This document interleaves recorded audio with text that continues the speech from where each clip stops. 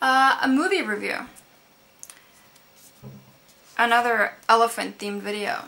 I want to talk for a little bit about the movie One Lucky Elephant by a director whose name I suddenly can't remember. Lisa something? Yeah, I'm gonna list that in the description of the video. Sorry, Miss Director. You did a good job. I'm sorry, I don't remember your name. It's a documentary about an elephant called Flora who needs a new place to live. Flora was purchased when she was just a baby by a man called David who loved her very, very much.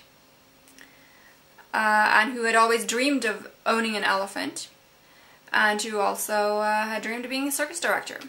And he was a circus director, and when he got the elephant, he created Circus Flora, named for her, where she performed with him and with her colleagues in the circus, both human and animal, for a number of years.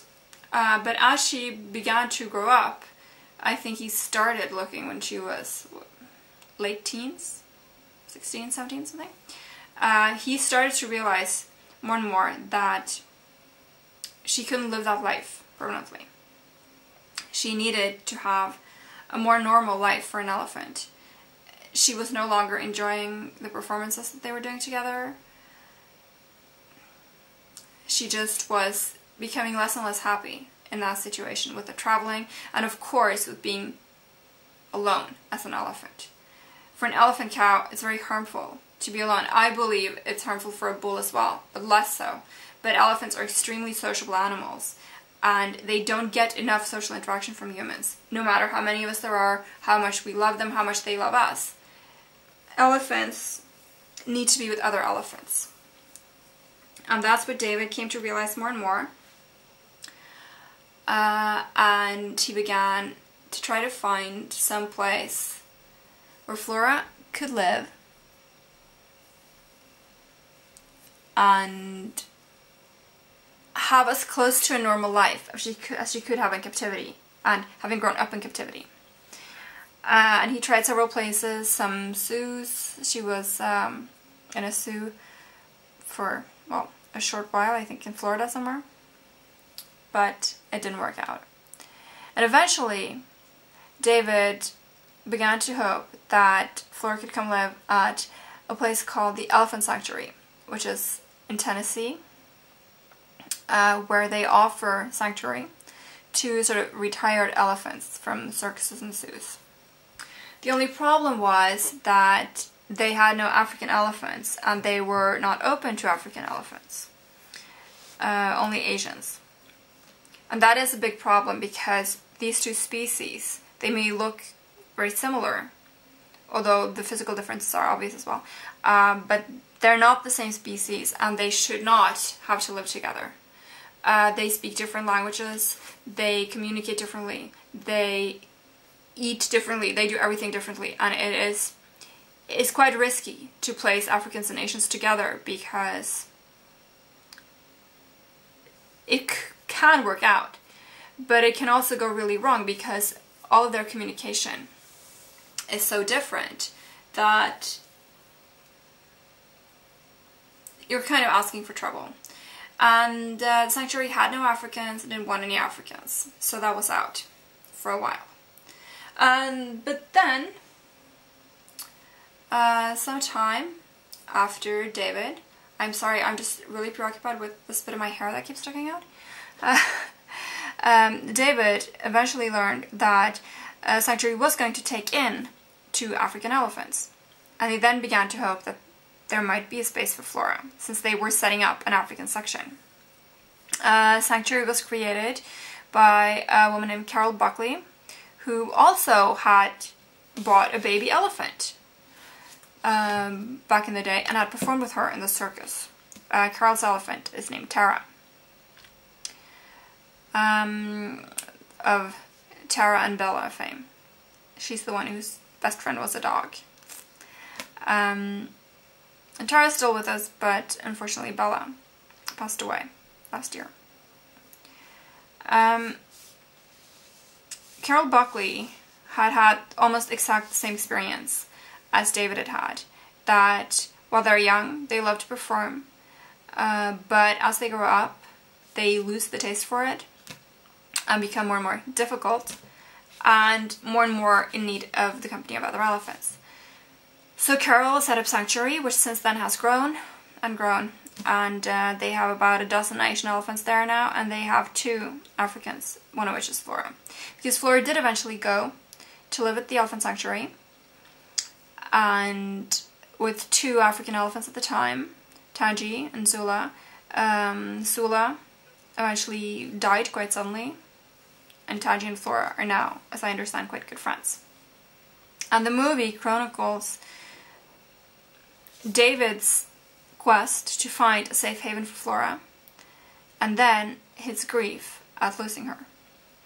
Because a sanctuary, they eventually decide, they work on the premise that these elephants that they care for, who are all older elephants, they have been through traumatizing events and traumatizing treatment. And the premise that they operate on at the sanctuary is that they are now suffering from post-traumatic stress disorder, which is perfectly plausible to me. These are elephants who often have experienced their herds being culled, basically murdered, and have then been taken in by force to a zoo or a circus and have been trained by being broken to the circus, which is physically and emotionally quite painful and degrading. And as a result of this, they suffer from post-traumatic stress disorder. And David, after leaving Flora at the sanctuary, where she had a lot of trouble settling in, he has not been allowed to see her since then. Because they've come to the conclusion, even though he was promised when he signed over all his legal rights to them that he would be able to come visit, they have since decided that he cannot come in to see her because it would be very distressing to her and would be harmful to her psychological development, etc. So the movie chronicles also his grief over this, Flora's progress, the sanctuary, and David's hopes of seeing her being eventually dashed. Since the movie was made, Carol herself has been ousted from Sanctuary, and apparently now can't visit Tara. She's one of the founders and she can't go there. So there are things going on behind the scenes of that place. And personally, I think it's fantastic what they're doing, the way they're helping the animals, the way they are providing a safe haven for them. But I am not entirely convinced that they don't sometimes have their heads up their asses. I know that they treat the elephants holistically, which includes with homeopathic medicine. And you kind of lost me already at that point. So yeah, they're doing a lot of things right, but they're doing some things wrong as well, unfortunately. And for David, it's a bittersweet experience that he goes through in the movie because he doesn't necessarily follow their belief that it's too traumatic for Flora to have any kind of relationship with him and all of this. So it's 2 worldviews that collide. But it's fascinating to see the relationship between humans and elephants, their relationship with each other, and Flora as the central character, as the lucky elephant of the title, having her life change over and over. Until now, when she finally has her final place that it's going to be her forever home. That's a bit precious, that expression, but yeah. That's the story of the movie. There's a lot more to it, of course, a lot more details, and it's fascinating to see the interactions between humans and elephants, which is something that really fascinates me. So if you love elephants, you should definitely see that movie. Make up your own mind. And hopefully be inspired a little bit to learn, to find out about the situation for elephants in circuses. And in some zoos, not all, but some. And make up your own mind and commit yourself to whatever level of activism you feel is right for you. These animals are wonderful, amazing creatures. We should all learn more about them. So one way of doing that is watching One Lucky Elephant. An interesting and fascinating documentary. It's definitely worth watching. And now, the trailer.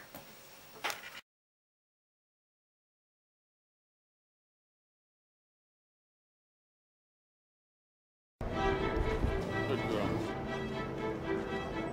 I wanted an elephant all my life. I had no idea what I was getting into. Flora, stop it. She is mischievous, which as she got older I thought she might lose, but instead it's getting worse. It's hard to think that maybe I'd made a mistake to take this elephant's life and merge it with mine. She was captured as a baby and it scarred her. David came along and said, I love you. I'll take care of you. You're perfect. I'm going to make you the star of the show. But that's not enough. She just doesn't seem to be enjoying performing anymore. Go ahead, all the way. All the way. We needed another life for her. She needed to be an elephant, not a dog or a daughter. My dream is to return her to Africa. Good morning. We've been together for 16 years. She's definitely going to outlive me. That's all right. No one's going to hurt you. We're not leaving you.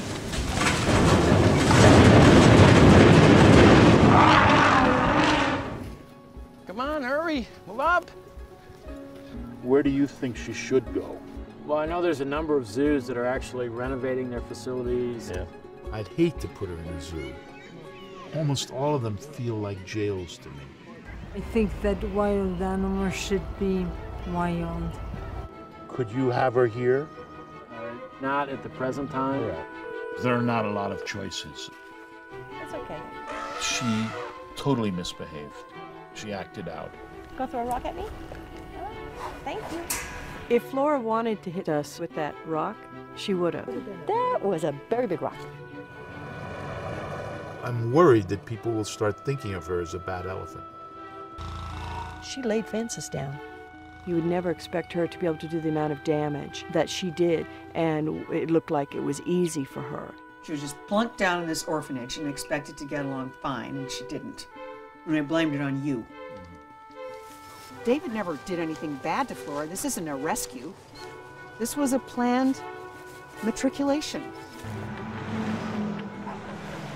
Flora is the example of all that can go wrong with the best of intentions.